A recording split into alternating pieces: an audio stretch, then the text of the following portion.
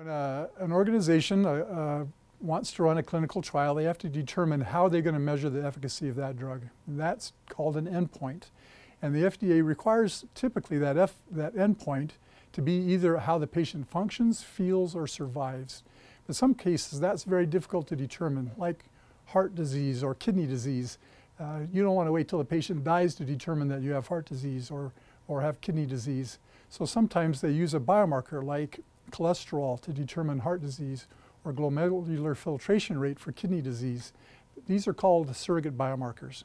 It is very difficult to have a surrogate endpoint qualified by the FDA and the EMA. It takes a tremendous amount of data and large evidence because the consequences of getting the wrong decision is so critical.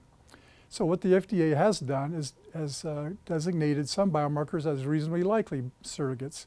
In that case, they can be used in an accelerated pathway to have the drug measured using the surrogate biomarker and then have a follow-up study to determine that it was effective using a currently accepted endpoint. In Polycystic Kidney Disease Outcome Consortium, we worked with the FDA to get total kidney volume designated as a reasonably likely surrogate. That allows organizations to use it as an endpoint in a clinical trial and get the drug approved based on that, and then they have to follow up in a post-marketing study to provide the evidence using a currently accepted endpoint.